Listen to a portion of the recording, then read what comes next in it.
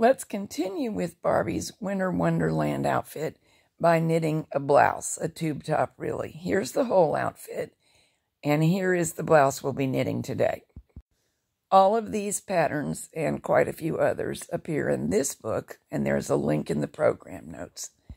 All of the samples are made with Mary Maxim Festive Feet yarn, adjusted to get about 7 stitches, 10 rows per inch. It's all left over from these sock patterns, where I knit it more tightly at about 8 stitches and 12 rows per inch. And with what's left over from adult socks, you can make all these fun little teeny projects. The yarn should definitely be rewound for use in the knitting machine, and I have a whole video on yarn management that I will link in the program notes. We begin by casting on 25 stitches using E-wrap. As always, remember not to wrap too tightly so it won't be difficult to knit the first row. This sock yarn has a little bit of stretch, making it wonderful for this project, both for ease of casting on and for ease of dressing Barbie.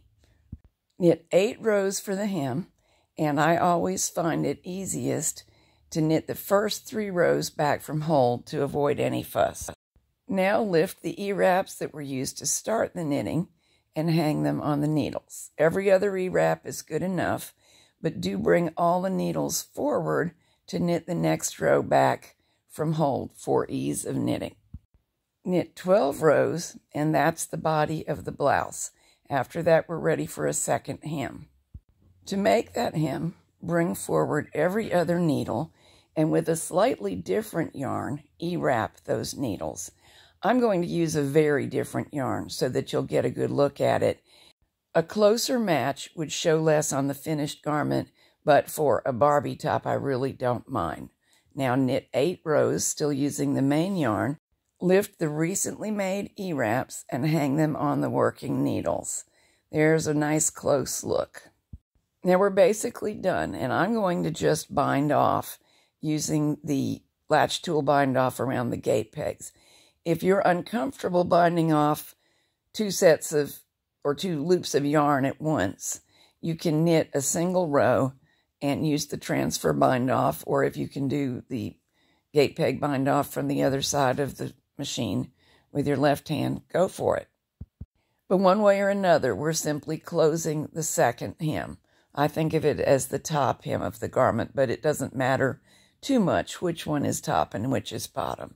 Now we just lift it off of the machine. As always, give the fabric a lengthwise pull. Now we need to wrap it around Barbie and seam the center back. This is how it will fit. Double check the fit and then seam those edges together and you're done. This is what you have.